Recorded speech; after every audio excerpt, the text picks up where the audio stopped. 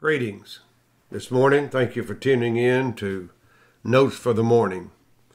Our text today is coming out of Psalm 27. As you know, if you've been listening to the morning devotions, we've been for some time in Psalm 27, verse 4, 5, and 6. Today, we are ready to add to the devotions that we've been giving concerning David's desire to dwell in the house of the Lord all the days of his life. And David said he wanted to do that, to behold the beauty of the Lord and to be able to inquire in his temple. And so thus far we've seen that in time of trouble, David said he would be hidden in the pavilion of God.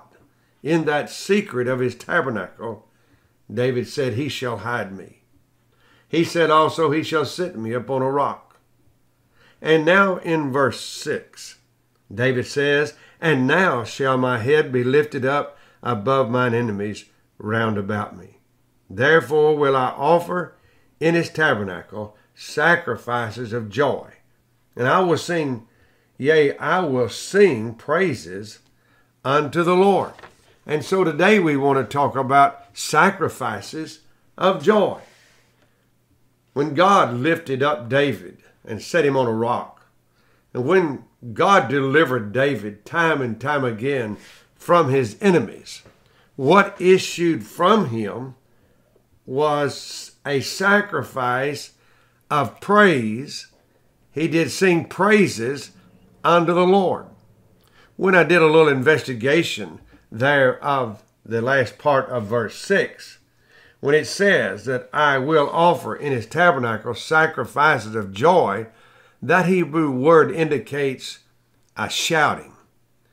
And so on the basis of deliverance, David said he would give the sacrifice of praise for his deliverance, and it would be shouts of joy.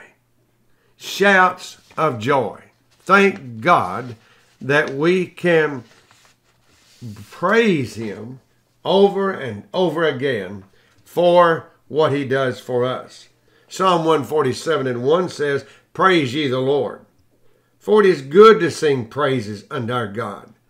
For it is pleasant, and praise is comely." And you can look up the many references of thanksgiving in the book of Psalms and in the Bible. But let's turn to the book of Hebrews, and let's go to chapter 13. And in the book of Hebrews chapter 13, there is a special set of verses that will speak to what we're saying this morning. I want to read verse 10. "We have an altar whereof they have no right to eat, which serve the tabernacle.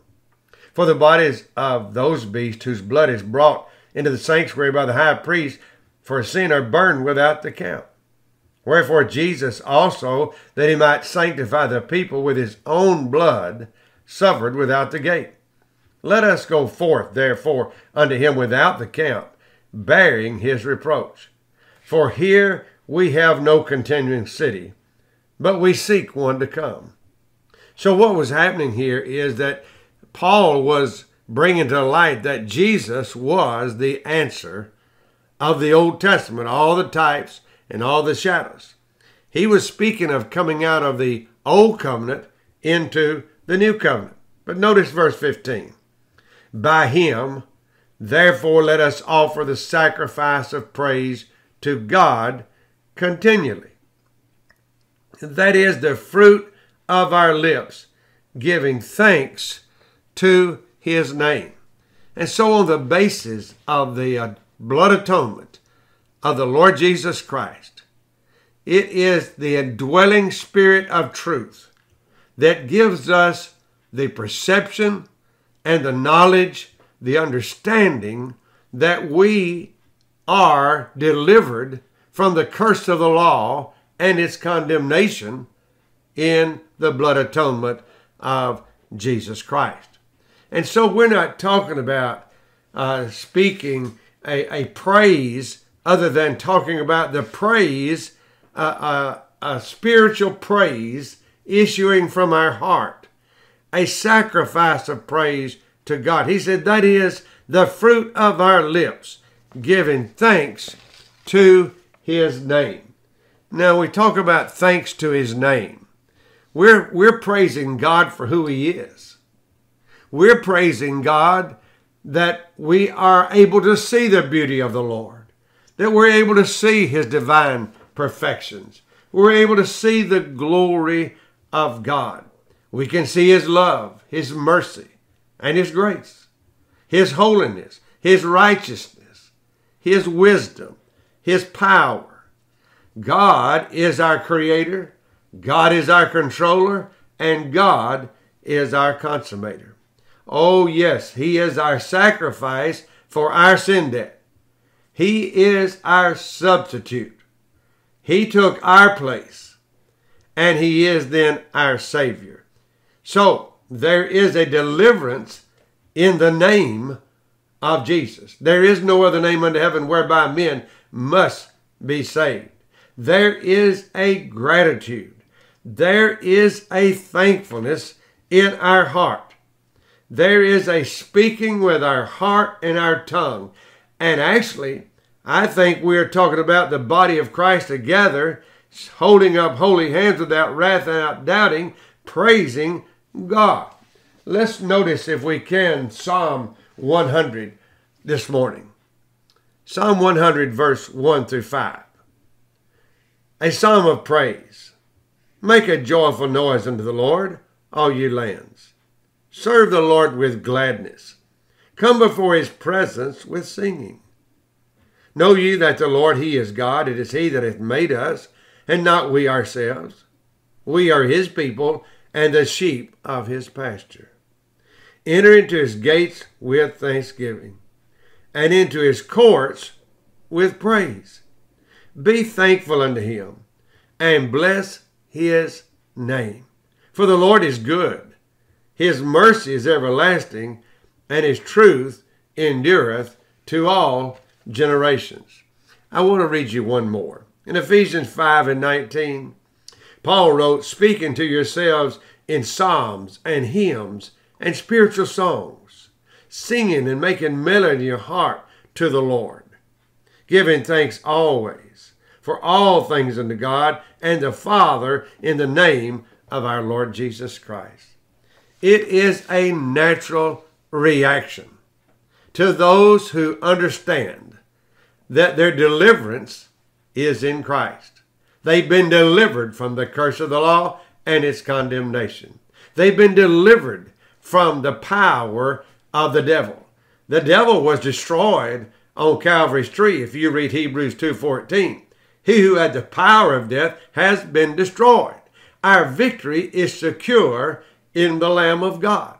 And so when we dwell in the house of God, when we dwell where God is, when we inquire our questions, when we look for our help, when we have a time of need, and we go to God, and we prostrate ourselves out before God, we become transparent.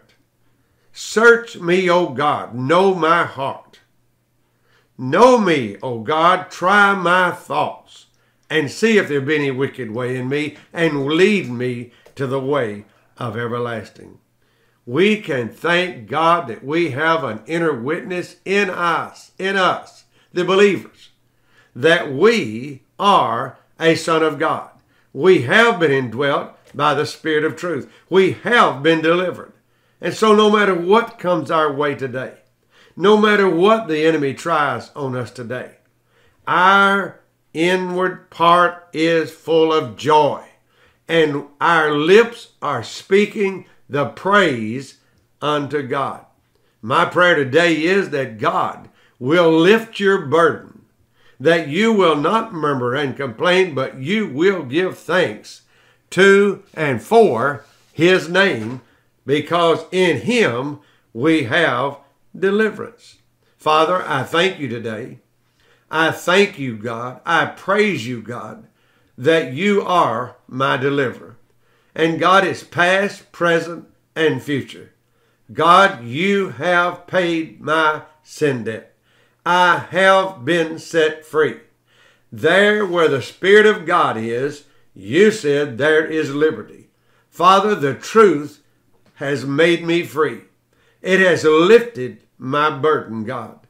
Now I know that I'm walking in the victory of the Lamb of God. And no matter what my flesh torments with me today, no matter what the enemy brings in my way, I dwell in the house of the Lord. I can see the beauty of the Lord.